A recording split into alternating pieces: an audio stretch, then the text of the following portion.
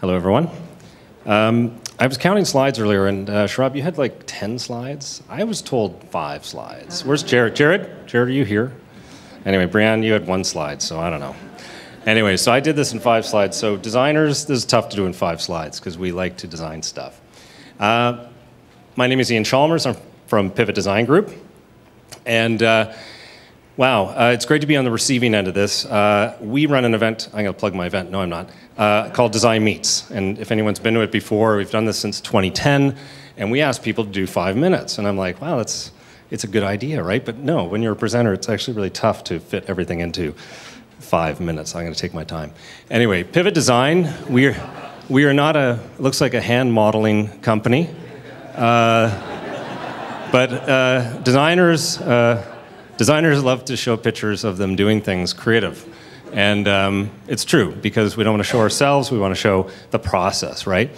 So Pivot's a user experience, user-centered design company that works primarily in healthcare. So we are all design people, design thinkers, design researchers who look at problems in a way that's quite unique when we work with, let's say, a researcher, a pharmacist, a physician, or an institution. So we apply our process, which is, I'll show you in a second, which is it's kind of slow in a way, but it helps us kind of bake and reduce, boil a problem down to a perfect place that makes it actually meaningful for users. These are just some of our wonderful clients. It's hard to see that, it's a little faded. And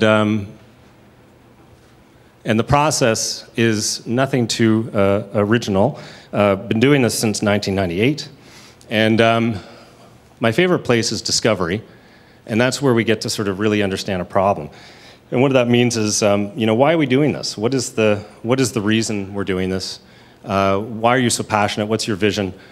What do we need to know about your audience? Like, who are the users? Can we talk to the users? Can we watch the users? Can we see them doing the thing that we think they're going to do when we build your product? So all of this qualitative sort of research goes into what we call design evidence, trademark. This is something that we are very proud of. That's why we trademarked it. And we take that as our kind of design brief, kind of the foundation to move forward to kind of design. The design process, which we love, equally to the discovery process, is where sort of you start to come up with all the ideas of how do we make this? What should it be? Based on the users, how do we fit this again? How do we synthesize the learnings, the evidence, into something that is meaningful? And a lot of this is black and white, it's paper, it's electronic prototypes, and it's a lot of iteration. And you've probably heard some of this before, and I'm sure many of you have hopefully taken this process, and a lot of testing. After that, of course, we love the word activate. It's very popular tonight. I didn't use innovation. Huh? No innovation word. I think it might be on another slide. But activation is very important too. How do we actually build it? What's the right way to implement it? How do you take it to market? So I'm going to show you 3 projects. This is with Toronto Rehab, working with Dr. Mark Bailey out of Toronto Rehab and Steve Wolf out of Emory University.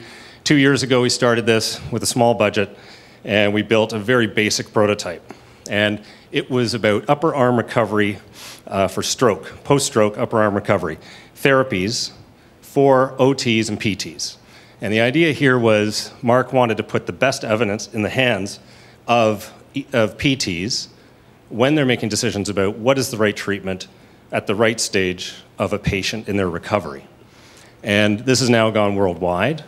We built it responsively, so it's not terribly nice to look at on a large screen, but when you bring it down responsively to a smartphone, it's perfect.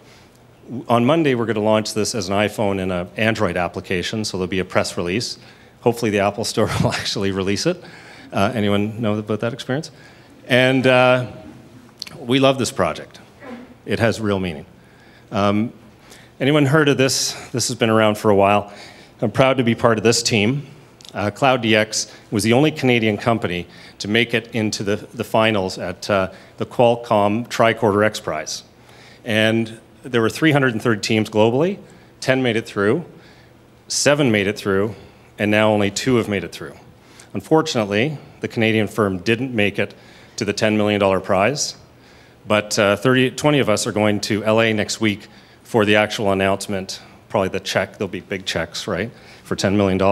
But we're hoping to receive something to the nature of, you guys have proven diagnostics can be done in a way that is personal and, close to, I didn't get into actually how much time do I have? 15 seconds. Okay. Self-management diagnostic tool. 16 conditions, monitor 5 vitals over 72 hours. This is the future in a sense.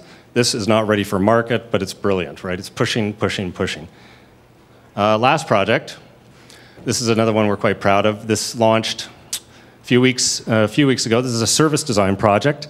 And the Toronto Academic Pain Medicine Institute is made up of Women's College Hospital, Mount Sinai, St. Mike's, and CAMH, and Mount Sinai Wasser Pain Clinic.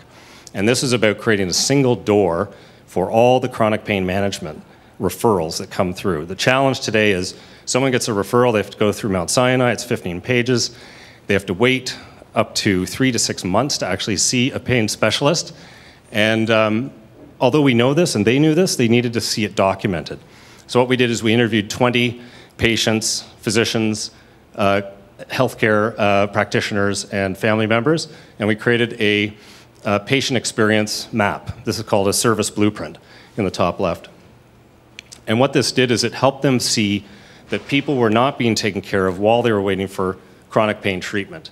And there was a huge gap. No expectations were being managed. There was no communications. So what they did is they wanted to create the first phase, which is this front door for patients and for doctors, a single referral form at this site.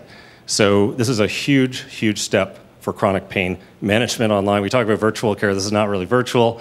You still have to download a PDF. But this is a big baby step to kind of get to the right place. Phase 2 of this looks quite amazing. So kudos to these guys for pushing things. Anyway, there's so much more, but that's it. Thanks for the ramblings. That's the... Yeah.